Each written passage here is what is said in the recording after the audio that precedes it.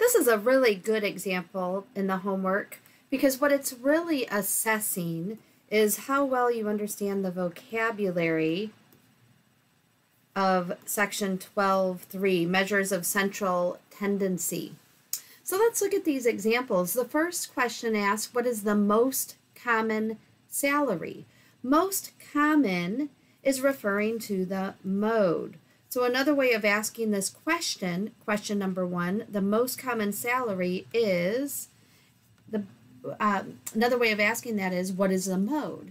And the mode is simply 515. So we can see that that is in fact the correct answer for the first question. The most common salary is 515. The next several questions are really assessing whether you understand what the quartiles mean. I've written a short number segment, and I've included quartile 1, 2, and 3. Now what these quartiles mean are that 25% of the data, just like a quarter is 1/4 of a dollar, a quartile is 1/4 of the data.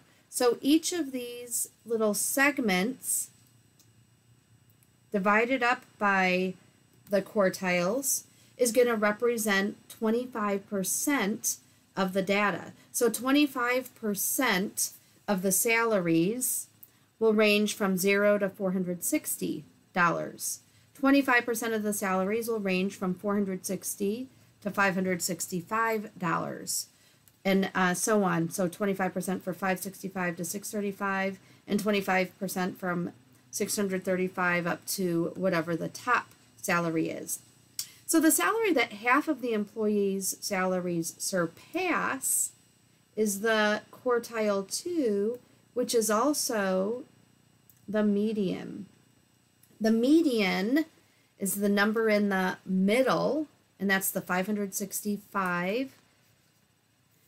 So that median is where half of the data falls to the right of the median, half falls to the left of the median. So the salary that half of the employees' salaries surpass is 565. Now the percent of employee salaries that surpass 635, when we see that 635 is quartile 3, we can see that that's got, there's only 25% of the employees that are making more than $635. So the percent of the employee salaries that are surpassed is each of these three quartiles, 25, 25, and 25, or in other words, from the bottom up to quartile 3 is 75%. So 75%.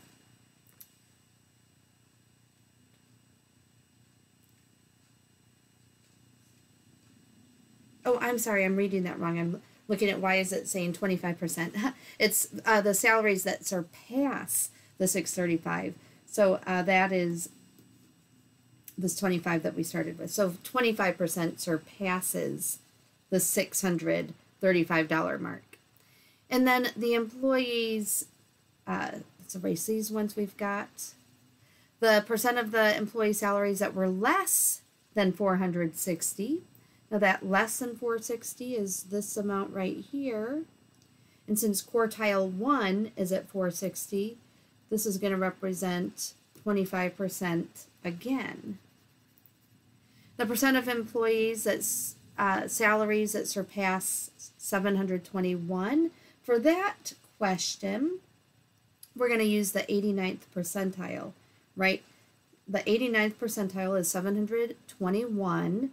And what that 89th percentile means is that there are 89% of the salaries are below $721, and 100% minus 89%, which would be 11%.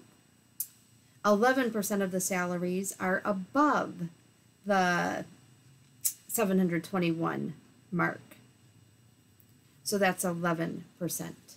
And finally, the last question, if the company has 100 employees, then find the weekly salary of all the employees totaled up.